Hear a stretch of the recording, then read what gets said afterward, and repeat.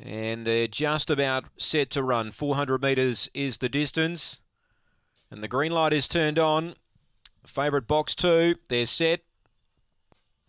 Ready, racing. Hooded Monkey missed it. Imperial Master came out running today. He's trying to head off Sully's Girl and does so. Around them, Abernathy runs on. Then came Hooded Monkey, Viking Raider and Miss Tilly Blue. Imperial Master being joined by Abernathy. They go together. They're 3 lengths on Viking Raider. Then Miss Tilly Blue. But Abernathy took over and shot away. He's going to go back-to-back victories here. And Abernathy from Imperial Master and Miss Tilly Blue. Then Viking Raider, Hooded Monkey, never really a chance. And Sully's Girl was tailed off about 6 lengths away last of all. So Abernathy for Dylan Robinson has taken it out well.